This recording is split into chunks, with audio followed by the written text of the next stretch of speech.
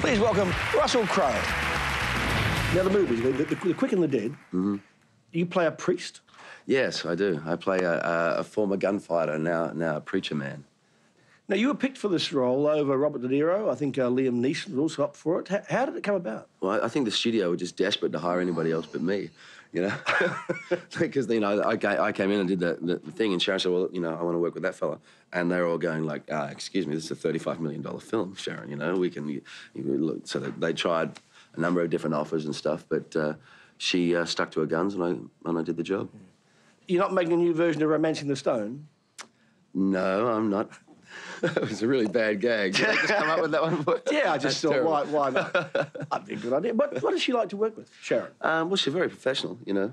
Doesn't keep you waiting around or any of that sort of stuff, you know. So much bad press. I actually feel sorry for her. Well, me too, actually, because she doesn't deserve any of that. I mean, what you don't find out so often about her is how much charitable work she does.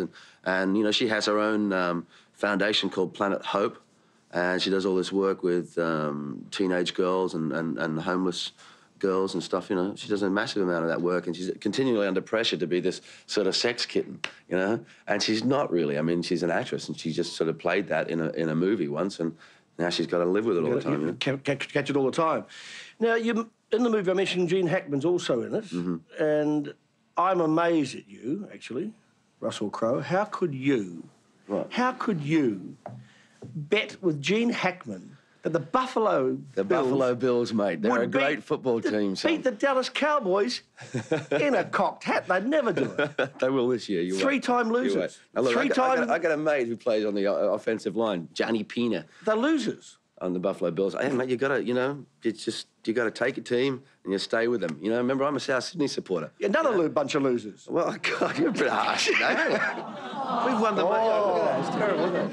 We've won the most premierships in this competition. Well, you know, an inception team in 1908. I don't think I'll be seeing them popping out there at the weekend somehow. In the film, the Some of Us with Jack Thompson, that opens soon in the States, does it?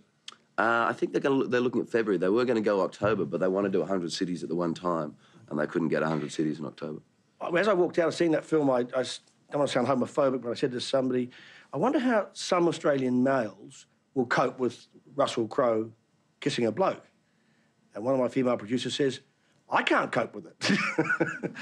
Well, I couldn't cope with it. That makes all of us. Yeah, so was it a hard film to make? Yeah, it was. But my bottom line for making that film has got to do with human rights, you know. I read the script, and I really enjoyed the story. It was so warm and loving, and it's a great story about relationships and stuff. I don't know if any of you guys have seen it, you know, and it's also very funny.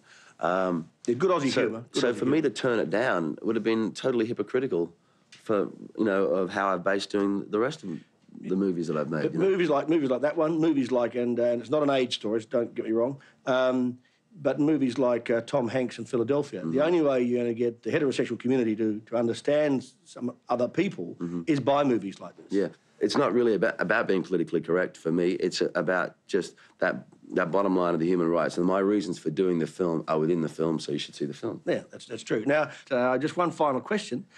Is it true that Russell Crowe is getting clucky? Yeah, it is, actually. I've always, you know, I like kids, you know. I kind of, I've been thinking about it a lot lately, probably because I spend so much time away from home and away from my parents and away from my niece, you know. But that's, you know, that's a magazine article, Darren. Oh, good, OK. On that note, would you please thank Russell Crowe.